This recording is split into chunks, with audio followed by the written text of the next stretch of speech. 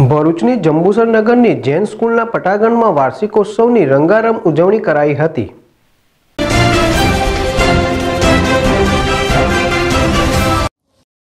ભરૂચની જંબુસર નગરની જૈન સ્કૂલના પટાંગણમાં વાર્ષિકોત્સવની રંગારંગ ઉજવણી કરાઈ હતી। ભરૂચના જંબુસર તાલુકાના આખણખી ગામ પાસે આવેલ જૈન સ્કૂલમાં કેજીથી ધોરણ 8 સુધી આશરે 650 જેટલા છાત્રો અભ્યાસ કરે છે।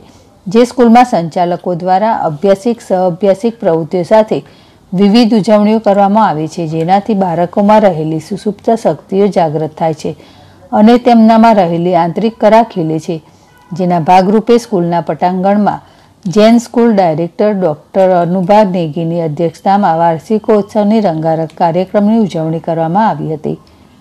આ પ્રસંગે ટ્રસ્ટી કિરણભાઈ વૈદ, વશિષ્ઠ ભાઈ વૈદ, આચાર્ય નીલમ પંડિત ઉપસ્થિત રહ્યા હતા અને તેઓના હસ્તે દીપ પ્રાગટ્ય કરવામાં આવ્યું હતું। રંગારંગ કાર્યક્રમમાં નાના ભૂલકાઓ માંડી ધોરણ 8ના વિદ્યાર્થીઓ સહિતના વિદ્યાર્થીઓએ અલગ અલગ થીમ થકી સાંસ્કૃતિક કાર્યક્રમોમાં ઉત્સાહભેર ભાગ લીધો હતો।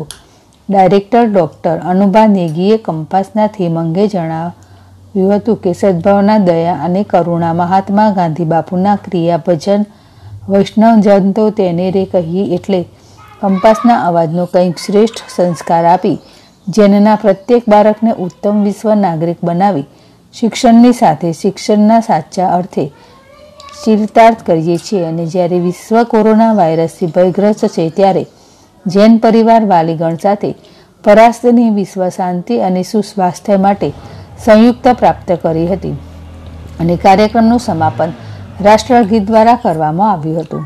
વાર્ષિકોત્સવ ઉજવણીમાં જૈન સ્કૂલની ભગીની સંસ્થા, જંબુસર સ્ટાફગણ, વાલી મિત્રો મોટી સંખ્યામાં હાજર રહ્યા હતા।